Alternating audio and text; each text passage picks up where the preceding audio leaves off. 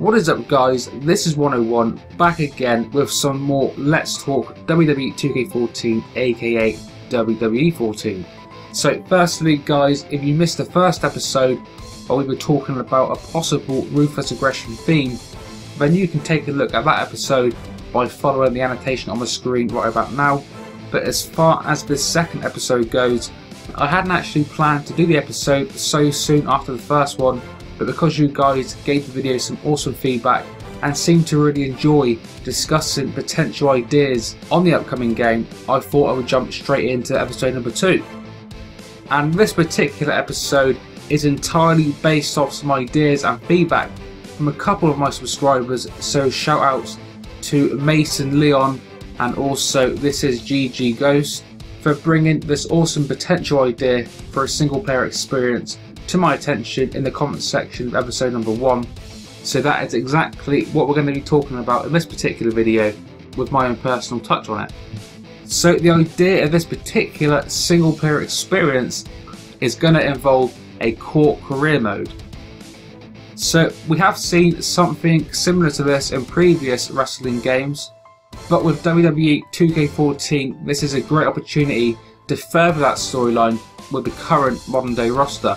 So yeah, you start off by making a court and then you maybe have 1 or 2 tryout matches before you actually get signed to a WWE properly, and these tryout matches can be just against some generic jobbers or something like that in some generic indie arena. And then when you do get signed, you move on to NXT, which for you guys, if you're not aware, is the WWE's developmental program. And on NXT you probably wouldn't need too many guys, possibly half a dozen proper NXT guys, and then you could throw some regular lower card WWE guys on the brand, kind of like they actually do in real life anyway, such as Justin Gabriel and so on. And like I was saying, on NXT you're kind of fighting to make your impact on the show, eventually becoming the NXT champion and to fight for a spot on the main roster.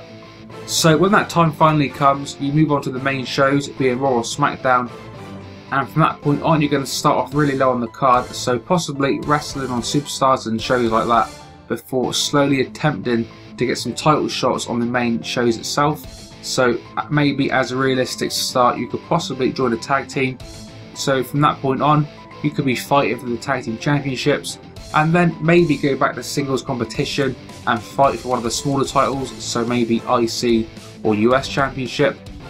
And then obviously moving on from that you go on to fight in the main event level kind of matches, whether that be WWE or World Heavyweight Championship Gold.